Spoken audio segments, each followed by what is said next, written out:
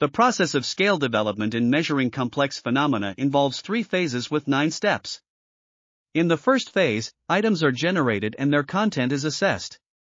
In the second phase, the scale is constructed by pretesting questions, administering surveys, reducing the number of items, and understanding how many factors the scale captures. Finally, in the third phase, scale evaluation tests the number of dimensions, reliability, and validity. Best practices are provided for each step to facilitate the development of new and improved scales.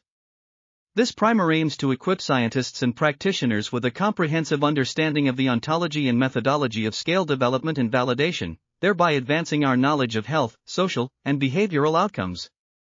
This article was authored by Godfred O. Boateng, Torsten B. Neilands, Edward F. Frongillo, and others.